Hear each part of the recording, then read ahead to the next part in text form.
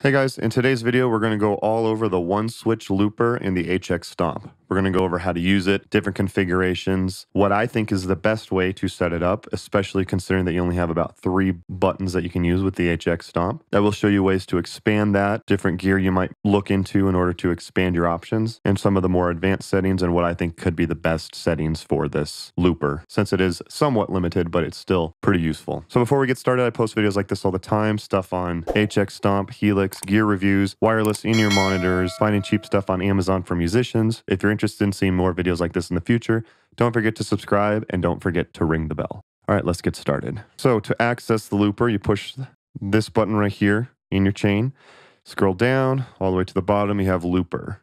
You can choose if you want mono or stereo. I usually do mono just because I'm just using one output, but if you are using stereo, go ahead and use stereo. You do have this option between one switch looper and the shuffling looper. I don't know, honestly, what the shuffling looper does. Maybe I'll do a video about that in the future, but we're just sticking with the one switch looper. So that is that block right there. So now that it's enabled, it's a little bit tougher to assign the best way to do it in your different modes right here. So you have stomp mode, preset, this mode, and then the snapshot mode. So it's probably best to use in stomp mode. So in order to assign that to one of these buttons right here, you want to select the button that you want to assign, in this case the looper, push these 2 buttons right here, and hit bypass assign. Now where do you want to assign that? Do you want it to assign to foot switch 1, 2, or 3? So I'm going to assign that to foot switch 1. You can also assign it up to 1, 2, 3, 4, 5. I did do an in-depth guide of all the different ways to assign the parameters in your HX Stomp if you are interested in watching that. But now it's assigned to foot switch 1. So the way that this works is you push once, it turns red and it's recording. Push it again, it turns green and it's playing. Touch it one more time and it's an orange, which means you're overdubbing over it. So then after you record, you'll switch between green, which is playing, orange, which is overdubbing, and if you want to stop it, you double tap it really fast. If you want to clear it, you double tap it and hold it, and then it clears. Were you able to see the colors on that on the screen? Red recording, green is playing, orange is overdubbing, green is playing again. To stop, double tap fast. To clear, double tap and hold, and it clears it out. Cameras are so tough to get these LED rings because it always just blinks like that. Drives me crazy. So I'll just lay down a loop really quick.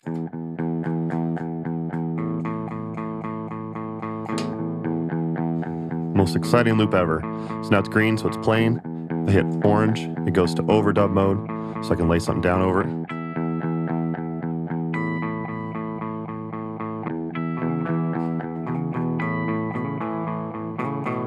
My timing's off because I wasn't listening, but now if I'm done overdubbing, I can hit play, and I can like solo over it.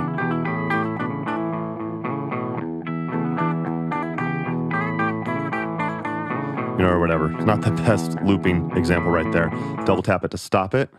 Push it again to bring it back in. Double tap to hold and clear. So now if I want to record again, I can start recording. Pretty basic, but what I discovered is that it's a little bit limiting to do that. One of the things that I like to do is I like to assign different buttons for these 2 right here. So the way that you get more control out of your looper is you push these 2 buttons again, and then you go to the command center right here. I did a whole video on the HX Stomp command center if you're interested in finding out more about it. There'll be a link in the description or up above. But basically you have these 3 buttons right here. You get control over what you want to assign foot switch 1, foot switch 2, and foot switch 3 to. So I'm at the very end, so foot switch 1, I'm going to assign it go to the very end. So you have all these different things you can do, MIDI, CC toggle, all this stuff. Again, I went into more depth about it, but the very last one is looper. So you get this behavior right here. Do you want press and release triggers it or press and hold? So you have to hold it for it to work. I bet most of the time you just want to press it and we'll do the action that you want it to do. So you have all these options. You can set it to none. You can set it to just play, just stop, play or stop, record, overdub, record/overdub, play once, reverse, forward, forward/reverse, half speed, full speed, toggle between half speed and full speed, and undo. So let's say I want to put this one as just play. If you look out here, now it's just playing. Obviously, there's nothing to play because I haven't recorded anything. So I'm actually going to assign that to record. So now this button is just record. But now you don't have any more buttons you can press. You know, it's just record. That's literally all that it does. So it's kind of almost useless to assign it to one of those. So what I have it assigned to actually is record/overdub. And I'll show you why here in a minute. And then on Footswitch 2, which I'm going to assign right there, I'm going to assign that to play and stop. So now I have record/overdub is right here. Play and stop is right here. This is the way that I like to do it. You can assign it, and if you like just having the one button and then having two other buttons right here, or having, 4 more buttons, which I'm going to get to here in a little bit. But this was the way that I like to have it set up. And then Footswitch 3, I actually have that assigned to undo, which is really nice to have an undo feature, because I don't believe you have an undo feature with just regular mode. Correct me in the comments if I'm wrong. I couldn't figure out how to do undo with just like the one button. So now I have record, overdub, stop, play, and then undo. So we'll do my super exciting recording again. I'm trying to use my hand to do this because it's not on the floor, so play, and then I can stop it here, or I can hit play again. And you can say dub out, you can see that, so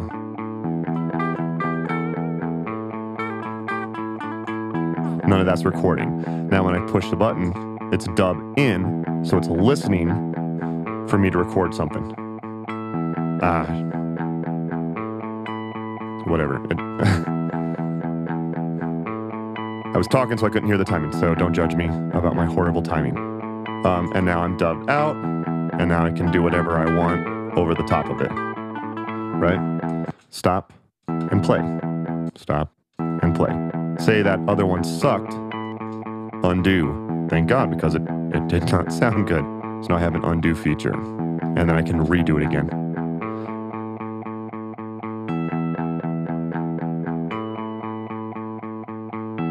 There you go. Now the timing's right. Makes sense? And then stop, and then the way you clear it is hold, press and hold, and it's gone. Or actually, all you have to do is just hit record again, because while it's stopped, this is your play control. So if I recorded something, doesn't matter what it is. And then I stop it, and then I hit record again. That starts a new recording. So either hit record to start something new, or hit play to redo what I just recorded. Make sense? So having that undo feature is really nice. So that's just the way that I decided to set up my looper. And I usually do live looping, and I use my HX Stomp a lot. And if I use a Quanta Looper app, I did a whole video on that. It's probably one of the best loopers I've ever used. Check out that video if you're interested in seeing more about it. But, it's on an iPad, so in case if my iPad craps out on me, I still have an option on how to do one button looping if I need it, which is nice. Couple of things just to know. If you're going to assign this third one right here, you have to go into your global settings right here, foot switches, and you have to set Stomp 3. Most of the time it's set to tap/tuner, but you have to assign that to Stomp 3. I did also do a video of all the global settings in your HX Stomp. I'm just promoting all my videos, I guess, but I do have a video explaining all of the global settings as well if you're interested in checking that out. So that's the way that I set it up. And now just a couple of things to think about. It's kind of weird that they give you this option. You can either do half speed or full speed, but what's weird about that, let me set up a loop that doesn't suck.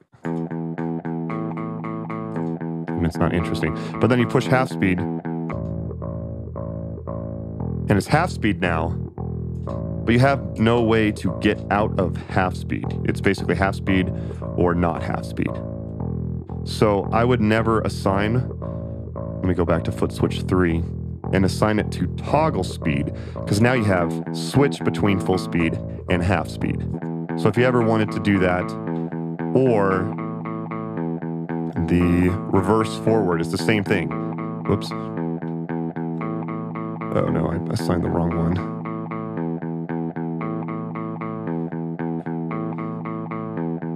So reverse forward, if I assign it to just reverse, I just get reverse, and I have no way to set it back to forward. So it's pretty much pointless to use that. I would use the reverse/forward so you can switch between the two. Makes sense if you plan to use it that way.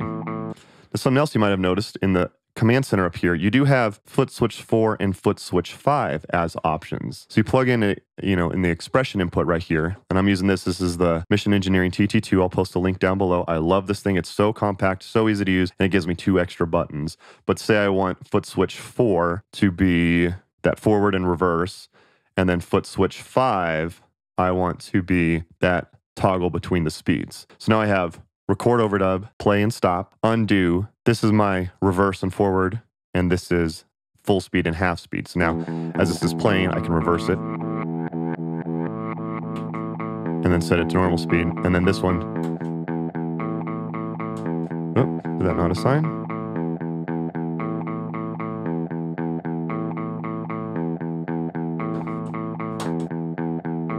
Oh, I know why. I was like, I don't know why that's happening. So the reason why is, again, you have to go to your global settings and make sure that your foot switches are set to, so foot switch 3 has to be sent to stomp 3, foot switch 4 has to be set to stomp 4, and foot switch 5, when I normally use this, this is my tap, tempo, and tuner, so I need to set that to stomp 5. Now it'll work. So now I hit play, reverse, forward, speed, which speed is also that pitch, which I wish it didn't do that, but it's, and there you go. Makes sense? So that's just kind of more ways to get more options out of your looper. It's, you know, you only get one loop, but it's still worth it to have something in your HX Stomp. So just something to keep in mind also is just think about where your looper is going to be. So since it's right here, everything before it gets recorded into the looper. So if I turn, so the distortion is on before it. So now if I'm going to record something over that, it doesn't affect the loop in general. However, if I move that after the looper, hear how everything's distorted? But beforehand, I record something distorted and it goes into the looper. And then everything, the effects after it, hit my reverb because I want a little bit of reverb on everything, but I don't want to record reverb going in. So just make sure you're thinking about the order of your path before you start recording. So just something to keep in mind. So I do recommend this Mission Engineering TT2. It's a great little device to just get 2 extra buttons out of your HX Stomp. You plug in here in the top with a TRS cable, and then you get 2 extra buttons in here. Lights are back up. So this thing's awesome. I love having it. It's one of the best things I've added to my HX Stomp. You can get more controls out of it with MIDI. You have a MIDI port here in the side that you can plug in a MIDI controller and get more use out of your HX Stomp. So again, I did another video all about programming your HX Stomp and your Helix using MIDI. Check that out if you're unfamiliar with MIDI. I also did a master video of what MIDI programming is and explaining all the terms and stuff like that. So if you're interested in that, go ahead and watch that. But you can see you have MIDI commands in the manual. You have 60 through 66. So, you know, MIDI CC 60 is record / overdub. 61 is play and stop, record once, so on and so forth. But you have 6 different controls in here. So if you get a certain MIDI controller, specifically the one that I've seen that's really cool, I've never used it, but it looks really cool, is the MC6 by Morningstar. This one has 6 different assignable buttons that you can do, and you can plug it in with your HX Stomp, and you can assign each of those buttons to do each of those controls. So for example, A could be your record overdub, B can be your play and then stop, C can be your undo and redo, and then you have 3 more controls up there, which again you can even assign to different pedals or something in your HX Stomp. It's a really cool way to get more options out of your HX Stomp. So I'll post links to both of those down below. That can be really valuable to have just that as your looper or something like that, since you know you are limited with the number of blocks that you get with the HX Stomp. Although if you do find yourself needing more, there is always the HX Stomp XL, which is something that I've considered getting for a while now. And there's also, of course, the full Helix or the Helix LT. So you can always keep that in mind. But hopefully this helped you guys out and you see more options of how you can do looping with your HX Stomp. If you made it to the end of the video, just do me a favor and just hit the like button. It does a lot to help out, to please the YouTube algorithm gods and suggest my channel and video to more people. So I'd really appreciate it. Links will be in the description down below to purchase any of the items that I was talking about. They are Amazon affiliate links, so it is a free way to help out the channel if you do decide to buy any of those items. Using my links down there, it doesn't cost you anything and it just helps out my channel a little bit, so I'd appreciate it. Don't forget to check out all the videos that I mentioned throughout this video. This is basically me explaining the looper and me shamelessly promoting my other videos. Links will be in the description down below to check out all those videos as well. Again, don't forget to like and subscribe. I do post videos about Helix, HX Stomp, tips like that all the time. Check out some of the other videos by clicking the links on your screen right now. Thank you guys again for watching, and I'll see you guys next time.